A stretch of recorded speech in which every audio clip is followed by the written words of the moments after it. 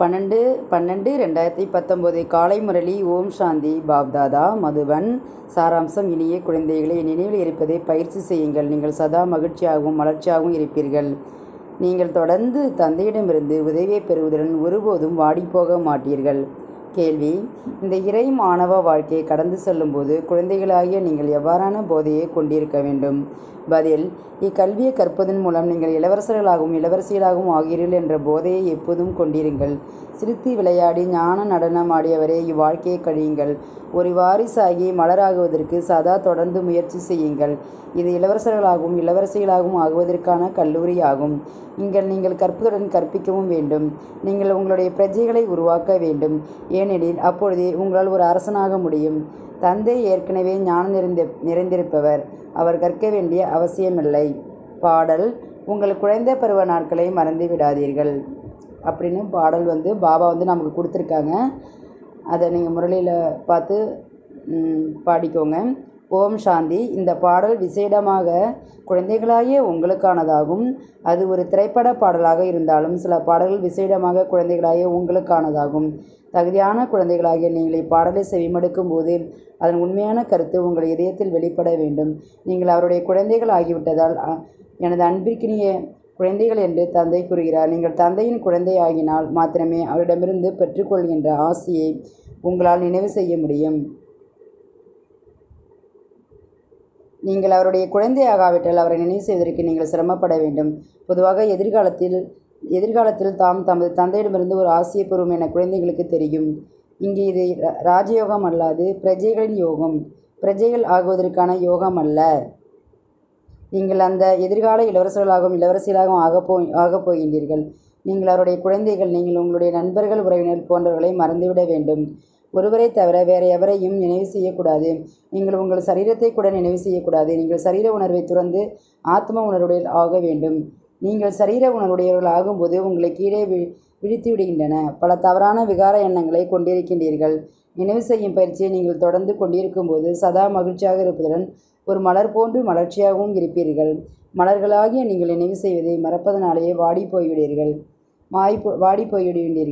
குழந்தைகள் தைரியத்தை கொண்டிருக்கும் போது தந்தை உதவி செய்கிறார். நீங்கள் ஒரு குழந்தை ஆகாவிட்டால் எவ்வழியில் தந்தை உங்களுக்கு உதவி செய்வார்?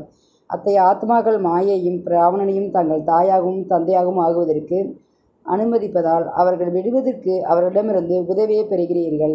ஆகவே உங்கள் குழந்தை பருவ நாட்களை மறந்து விடாதீர்கள் என்ற இந்த முழு பாடலும் குழந்தைகளாகிய உங்களுக்காகவே இயற்றப்பட்டுள்ளது.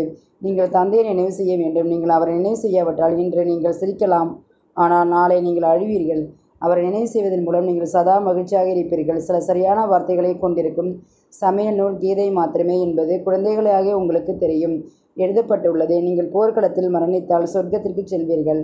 வன்முறையான போர் என்ற கேள்விக்கு இடமில்லை. குழந்தைகளாகிய நீங்கள் தந்தையிடமிருந்து சக்தியை பெற்று மாயை வெல்ல வேண்டும். ஆகவே நீங்கள் நிச்சயமாக தந்தையை நினைவு செய்ய வேண்டும். ஏனெனில் அப்போதுதான் நீங்கள் சொர்க்கத்தின் அதிபதிகள் ஆகுவீர்கள். எவ்வாறாயினும் அவர்கள் பௌதிக ஆயுதங்களை காட்டியுள்ளார்கள். அவர்கள் ஞானவாள் ஞான அம்புகள் என்ற வார்த்தைகளை கேட்டு உண்மையில் அவை ஞானம் பற்றிய விஷயமாக இருந்தும் பௌதீக அம்புகளை வரைந்திருக்கிறார்கள். உண்மையில் எவராலும் பல எண்ணிக்கையிலான கரங்களை கொண்டிருக்க முடியாது. ஆகவே இது ஒரு போர்க்களமாகும். நீங்கள் யோகத்தில் அமர்ந்திருந்து சக்தியை பெற்று விகாரங்களை வெல்ல வேண்டும். தந்தை நினைவு செய்வதன் மூலம் நீங்கள் உங்கள் ஆசையையும் நினைவு செய்வீர்கள். ஒரு வாரிசானால் மாத்திரமே ஆசையை பெற முடியும். நீங்கள் ஒரு வாரிசு ஆகாவிட்டால் பிரஜைகளில் ஒருவர் ஆகுவீர்கள். இது ராஜயோகமாகும், பிரஜைகளின் யோகம் அல்ல. இந்த விளக்கத்தை தந்தையால் மாத்திரமின்றி வேறு எவராலும் கற்பிக்க முடியாது. தந்தை கூறுகிறார்: நான் இங்கே வருவதற்கு இந்த சாதாரண சரீரத்தின் ஆதாரத்தை எடுக்க வேண்டியுள்ளது. சடப்பொருளின் ஆதாரமின்றி எவ்வாறு என்னால் குழந்தைகளாகிய உங்களுக்கு ராஜயோகத்தை கற்பிக்க முடியும்? ஒரு ஆத்மா தனது சரீரத்தை விட்டு நீங்கிய பின்னர் அவருடன் சம்பாசிக்க முடியாது. அந்த ஆத்மா இன்னொரு சரீரத்தை பெற்று பிறந்து சிறிது வளர்ந்த பின்னரே அவரது புத்தி மீண்டும் திறக்கும். எவ்வாறாயினும் சிறிய குழந்தைகள் தூய்மையானவர்கள். அவர்களிடமிருந்து விகாரமில்லை. சன்னியாசிகள் அந்த ஏணியில் ஏறி பின்னர் இறங்குகிறார்கள். அவர்கள் வாழ்க்கை எதனை பற்றியது என்பதை புரிந்து கொள்கிறார்கள். குழந்தைகள் தூய்மையானவர்கள் என்பதால் அவர்கள் மகாத்மாக்களுக்கு சமமானவர்கள் என்று நினைவு கூறப்படுகின்றனர். நீங்கள் உங்கள் சரீரத்தை விட்டு நீங்கிய பின்னர் சென்று இளவரசர்களாகவும் இளவரசிகளாகவும் ஆகிறீர்கள் என்பது குழந்தைகளாக நீங்கள் புரிந்து கொள்கிறீர்கள். நீங்கள் முன்னர் அவ்வாறு ஆகினீர்கள், இப்போது மீண்டும் அவ்வாறு ஆகிறீர்கள். மாணவர்களாகிய நீங்கள் இந்த எண்ணத்தை கொண்டிருங்கள். நம்பிக்கை நிறைந்த கீழ்ப்படிவான சீமத்தை பின்பற்றுகின்ற பாபாவின் குழந்தைகள் புத்தியில் இவ்விஷயங்கள் பதியும். அவ்வாறு இல்லாவிட்டால் அவர்கள் ஒரு மேன்மையான அந்தஸ்தை பெறமாட்டார்கள். எவ்வாயிரானும் இந்த ஆசிரியர் ஞானம் நிறைந்தவர் ஆவார். கற்று பின்னர் கற்பிக்கின்றார் என்றில்லை.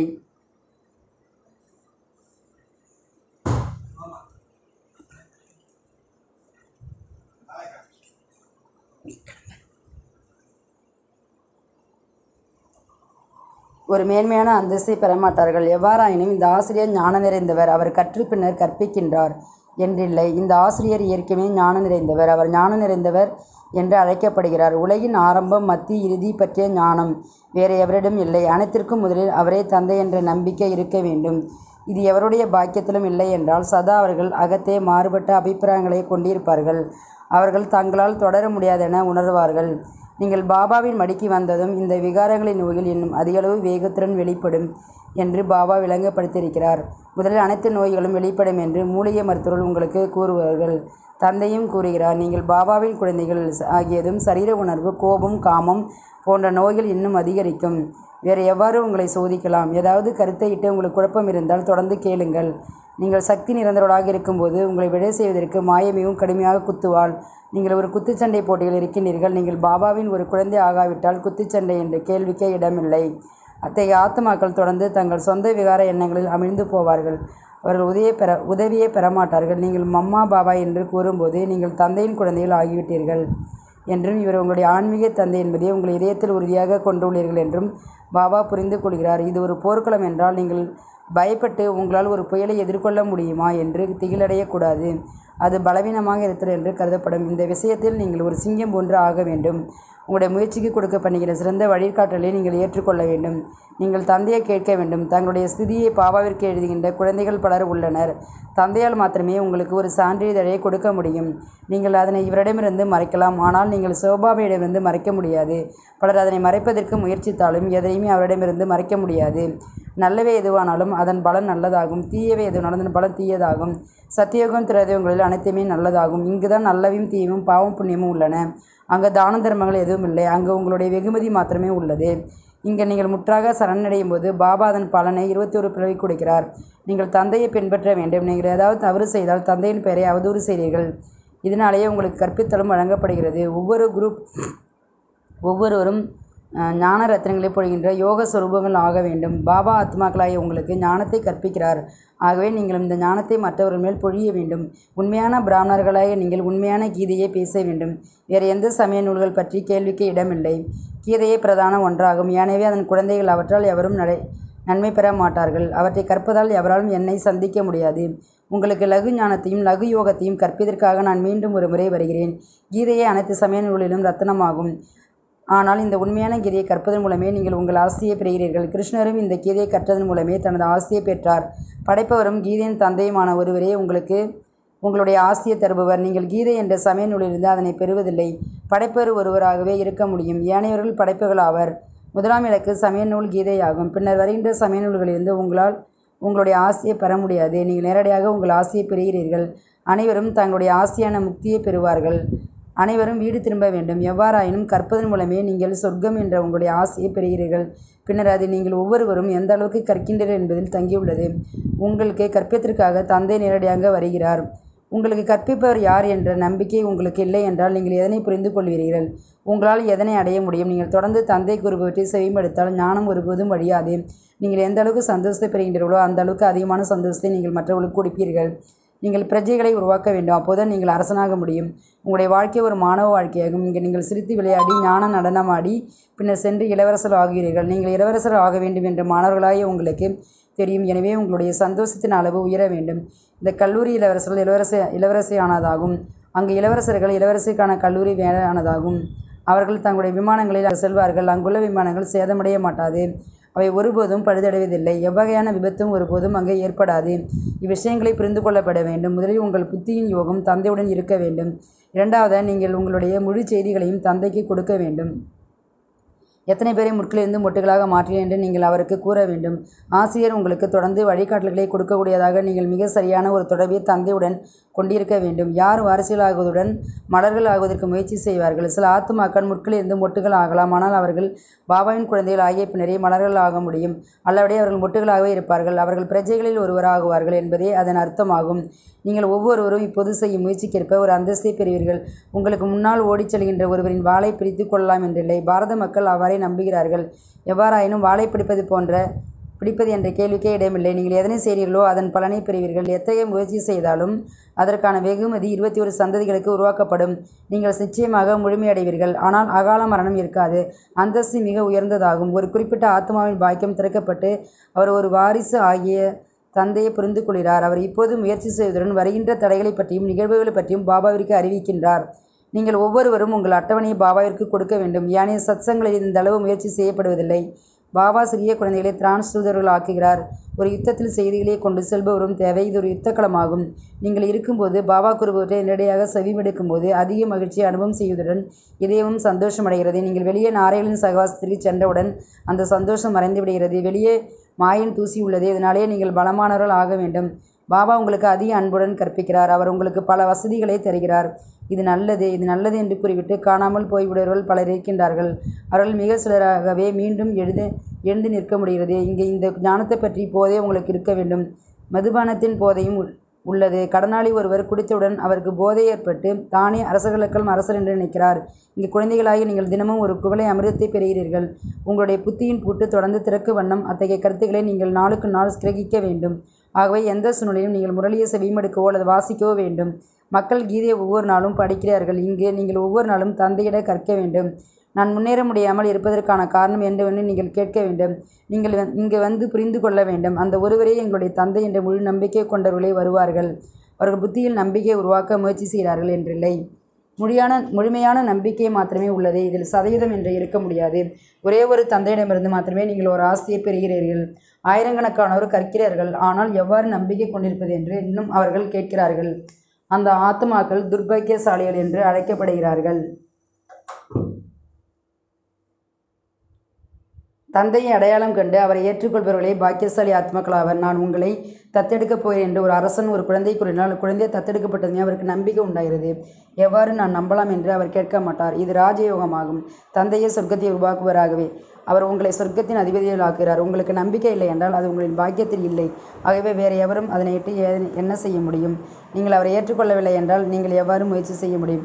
அத்தகைய ஆத்துமாக்கள் நொண்டி திரிவார்கள். பாரத மக்கள் சொர்க்கம் என்று தங்களுடைய ஆசையை கல்பமாக எல்லையற்ற தந்தையிடமிருந்து பெற்றுக்கொள்கிறார்கள். தேவர்கள் சொர்க்கத்தில் மாத்திரமே இருப்பார்கள். கலியுகத்தில் உண்மையான ராஜ்யம் இல்லை. அது மக்களால் கொண்டு நடத்தப்படும் மக்களின் அரசாங்கமாகும்.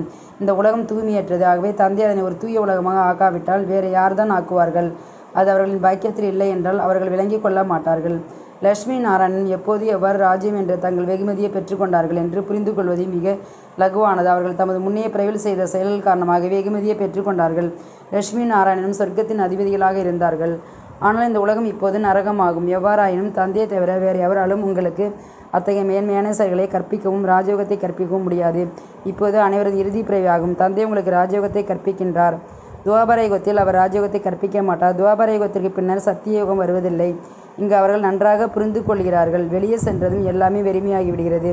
அது அனைத்து ரத்தினங்களும் விழுந்த பின்னர் அவர்களின் பெட்டியில் எஞ்சியுள்ள கூழாங்கற்கள் போன்றதாகும். ஞானத்தை செவிமடுக்கும் போது ஒரு ஆத்மா விகாரத்தில் ஈடுபட்டால் அவர் அனைத்தையும் இழந்து விடுகிறார். ஞானரத்தினங்கள் அவர் புத்தியிலிருந்து அழிக்கப்படுகின்றன. பாபா நான் முயற்சி செய்த பின்னர் இன்று விழுந்து விட்டேன் என்று பலரும் எழுதி கூறுவார்கள். நீங்கள் விழுந்தால் உங்களையும் உங்களுடைய குலத்தையும் விரிவுபடுத்தி விட்டீர்கள் என்றே அர்த்தமாகும். நீங்கள் உங்கள் பாக்கியத்தை ரத்து செய்து விட்டீர்கள். வீட்டில் எவராது தவறாக நடந்தால் தந்தை கூறுவார், அத்தகைய குழந்தை இருப்பதே மேல். ஆகவே இந்த எல்லையற்ற தந்தை கூறுகிறார், குலத்தினரின் பெயரை இழிவுபடுத்தாதீர்கள். 5 விகாரங்களையும் தானம் செய்த பின்னர் நீங்கள் அவற்றை மீண்டும் எடுத்துக்கொண்டால் உங்களுடைய அந்தஸ்து அழிக்கப்பட்டுவிடும். நீங்கள் முயற்சி செய்து வெற்றியடைய வேண்டும். நீங்கள் காயப்பட்டு விட்டால் மீண்டும் எழுந்து நில்லுங்கள். நீங்கள் மீண்டும் வீழ்த்தப்பட்டால் தோல்வியடைந்து மயக்கமடைவீர்கள். தந்தை ஏராளமற்றை விளங்கப்படுத்துகிறார். ஆனால் அவை குறைந்தபட்சம் இங்கே இருக்கும் போதாவது தங்க வேண்டும். மாயை மிகவும் சாமர்த்தியசாலி. தூய்மையாக இருப்பதாக சத்தியம் செய்த பின்னர் நீங்கள் விழுந்தால் மிக மோசமாக காயப்படுவீர்கள். நீங்கள் தூய்மையாக இருந்தால் மாத்திரமே உங்களுடைய படகு அக்கறைக்கு செல்ல முடியும். தூய்மை இருந்தபோது பாரதத்தின் பாக்கிய நட்சத்திரம் பிரகாசித்து கொண்டிருக்கிறது. இப்போது காரில் உள்ளது. நல்லது. இனிமேலும் இனிமையான அன்புக்குரிய எப்போது தொடர்ந்து இப்போது கண்டெடுக்கப்பட்டிருக்கும் குழந்தைகளுக்கு உங்கள் தந்தை தாயாக இருக்கும் பாப்தாதாவின் அன்பு நினைவுகளும் காலை வந்தனங்களும். ஆன்மீக தந்தை ஆன்மீக குழந்தைகளுக்கு நமஸ்தே சொல்கிறார். தாரணைக்கான சாராம்சம். இது யுத்த களத்தில் நீங்கள் மாயையிட்டு பயப்படக்கூடாது. முயற்சி செய்வதற்காக தந்தை உங்களுக்கு தருகின்ற சிறந்த அறிவுறுத்தல்களை நீங்கள் ஏற்றுக்கொள்ள வேண்டும். விசுவாசமாகவும் கீழ்ப்படிவாகவும் இருந்து தொடர்ந்து சீமத்தை பின்பற்றுங்கள். ஆன்மீக போதையை கொண்டிருப்பதற்கு ஒவ்வொரு நாளும் உங்களுக்கு கொடுக்கப்படும் ஞான அமிர்தத்தில் ஒரு குவளையை கிரகியுங்கள். ஒவ்வொரு நாளும் முரளியை செவிமடுங்கள் அல்லது வாசியுங்கள்.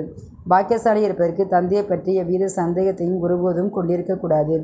ஆசீர்வாதம். உங்கள் மௌன சக்தி என்ற ஆயுதத்தால் உலகை அமைதி நிறைந்ததாக ஆக்குகின்ற ஆயுதங்களை ஏந்தி நிற்கின்ற ஒரு ஆன்மீக வீரர் ஆகுவீர்களாக. உங்கள் தூய எண்ணங்கள், உங்கள் நல்லாசைகள், கண்களின் மொழி என்பனவே மனுசக்தியின் ஆயுதங்களாகும். வார்த்தைகளால் நீங்கள் தந்தையினதும் படைப்பினது அறிமுகத்தை கொடுப்பதை போன்று மௌன சக்தியின் அடிப்படையிலும் கண்களின் மொழியினாலும் உங்கள் கண்களுடனாக தந்தையின் அனுபவத்தை உங்களால் கொடுக்க முடியும். சேவைக்கான பௌதிக ஆயுதங்களை விட மௌன சக்தி அதிமேன்மையானது. இதுவே ஆன்மீக சேனையின் விசேட ஆயுதமாகும். இந்த ஆயுதத்தினால் உங்களால் அமைதியற்ற உலகை அமைதி நிறைந்ததாக ஆக்க முடியும்.